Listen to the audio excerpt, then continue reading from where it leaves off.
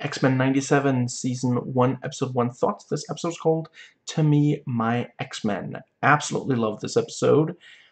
Spoilers for everything X-Men leading up to, including this episode. The show is rated TV PG, so this video be, let's dive right in. So, yeah, from frame one, absolutely love the intro, which maintains a lot of elements from the original and adds in a couple new ones that really fit. Love the animation. I appreciate that they kept a lot of what was in the original and only updated it slightly. You know, it still very much has this comic booky feel, which, you know, there's a lot of animation today that really doesn't go for that. There was a lot of fan service in this episode, but I felt like they balanced that with, like, storyline and strong character moments and such. And let's see. This is also, you know, by far the MCU up to this point has not been that fond of bringing up and really confronting head-on social issues with the amount of honesty and kind of, yeah, just really facing it head-on as they do here. You know, Agents of S.H.I.E.L.D. also did a great job, but this is, like, on the level of the actual 90s cartoon that it's, you know, a sequel to. So fantastic, love to see it. Like, just the first couple of minutes of this episode really confront bigotry, you know, really nicely done. I had been a little bit worried that they were going to soften the blow, because, you know, if you haven't watched in a little while, I rewatched the entire 90s show, all 5 seasons, in preparation for this show coming out. It really, like, they don't hold back at all. It is as mature and like unflinching as something with the age rating can be. And yeah, you know, you have, like, Roberto straight up says, I was born like this, I didn't ask for this. And they still don't care, you know, and he offer, you know, they still hate him. And, you know, he offers them money, they're not interested, you know, they're, yeah, as we see in many cases in real life, their bigotry supersedes any kind of logic or any, you know. And yeah, some really amazing action in this episode, and each character gets a really awesome moment in action. I quite like Storm giving them the chance to surrender, which, again, you know, there's a lot of cases in real life where bigots, you know, they're given the chance to, you know, yeah, cease violence, and, you know, it comes down to having them arrested. Obviously not vigilant, you know. Yeah, don't be a vigilante in real life. Violence should only be used to prevent greater violence. And they do a good job showing the various characters' powers. This does work very well as, like, I tried to watch it thinking, how would this be for someone who hasn't watched, at least not all of, the old show? And in my opinion, you could absolutely watch this. This could easily be the first time, the first piece of X-Men you take in at all. It tells you everything that you really need to know. You know, yeah, it starts with us being told, you know, that Gyrich got to Charles. We don't need to know who Charles was. They talk enough about what he represented for people, which I also really appreciate. You know, the episode is in part about grieving. And let's see. And it is also a very cool idea, this thing of, you know, if, yeah, Master Mold was somehow rebuilt, you know, somehow Master Mold returned.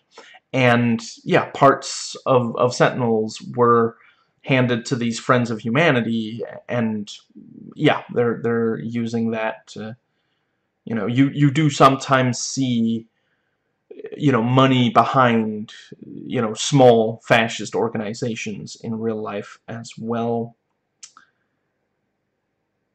And yeah, Morph posing as Charles, and you know, basically using Charles' fancy schmancy words to basically just say, Scott, stop being a buzzkill. And I'm also loving Scott so far on this show, you know, as I did on the 90s show. I don't know why. I do have faith that the MCU can do it, though, but none of the live-action movies completely got Scott. Like, they kind of...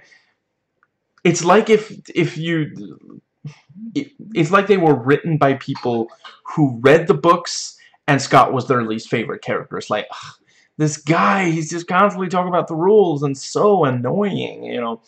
And yeah, so far the show is nailing it as the 90s show did. And yeah, if you read the comics, if you you know, some of them I'll grant he comes across as kind of a stick in the mud, but if you read enough, you'll see there is more to him. And let's see. Right, and I appreciate this thing of, you know, because of the hit on Charles, now we're seeing that there's actually a little bit more sympathy for, you know, mutants, and that is, you know, sometimes there is a period of at least slightly more sympathy for a minority after something really, you know, really bad has happened. You know, it took the Holocaust before, you know, the Jewish people got their own, you know, their own state, and it's taken, you know, a very intense, you know, yeah, some refer to it as genocidal, and I'm not really seeing fault in their logic. Efforts by the IDF to get, you know, the massive swell of empathy that there has, after all, been for the Palestinian people, you know, and yeah, the episode brings up that's not gonna, that kind of thing doesn't last. Let's see, and yeah, perfect introduction to Beast. This was an episode where there were several times where I was like, I know which character's coming up now, which, you know, I'm not saying I'm some genius. That was clearly intentional. You know, some, you know, the fascists, the Proud Boys stand-in, Friends of Humanity are like, why did it get cold all of a sudden? And, you know, yeah, it's like, yeah, Storm is using her powers. You've got the, you know, a wall blasts apart. Yeah, that's definitely Cyclops. You're hearing music and like, you know, of fancy voice humming along. Yeah, that's definitely Beast. And right, I really love how Jubilee is sort of, you know, she's helping Roberto adjust to the idea. She's basically, because in the pilot of the original of the 90s show, she was the one who was being attacked and had to seek refuge, and she also rejected them at first. I quite enjoy using, you know, fairly early in the episode, maybe a third of the way through, Magneto is used as this scary image of, you know, he's the enemy, and then by the end of the episode, he's like, you belong to me, my X-Men. And I also like, you know, Wolverine hears, oh, Roberto doesn't think the danger room is cool enough. Sure, I'll show him something cool. And I do quite appreciate the discussions about, you know, Scott and Jean considering leaving the X-Men, and the talk about Scott you used to be cool, man. And Rogue watching people dance and is like, you know, I wouldn't be able to because of my powers. And Jubilee dancing and using her powers there is also great. And yeah, I quite like, you know, so yeah, Scott is you know, telling Guy Ritchie, you know, you can accept this deal or else, and he's like, what are you gonna do? Oh no, my wife, you know, my wife.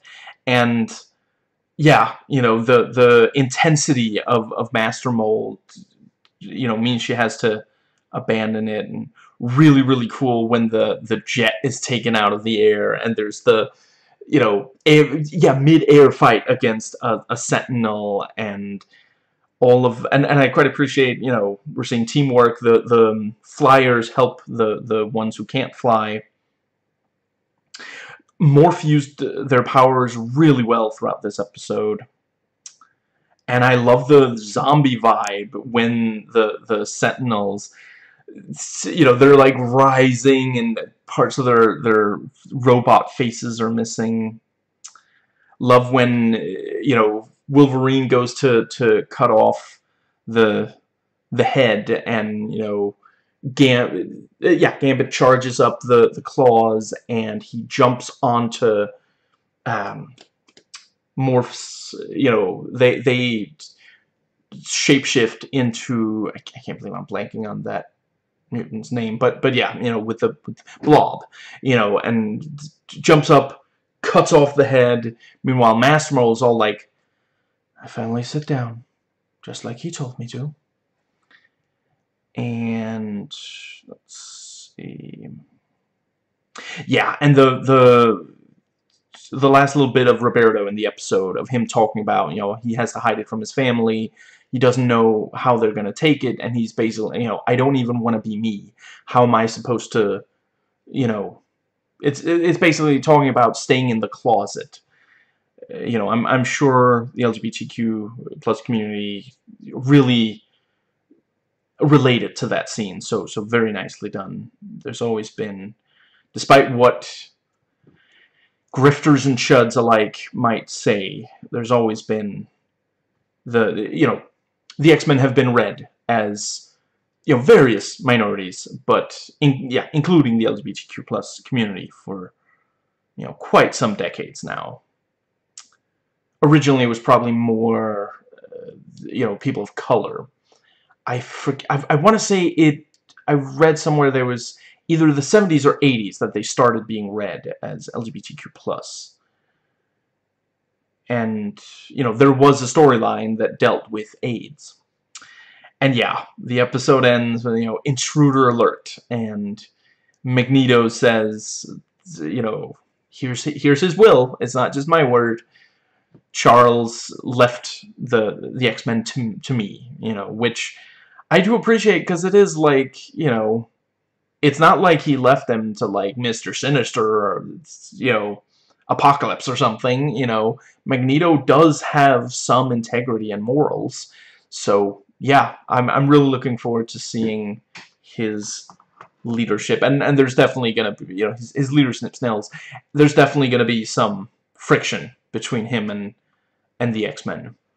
But yeah, absolutely love this one, and gonna go watch the second one just, yeah, very shortly, and do my video on that one. So catch you then.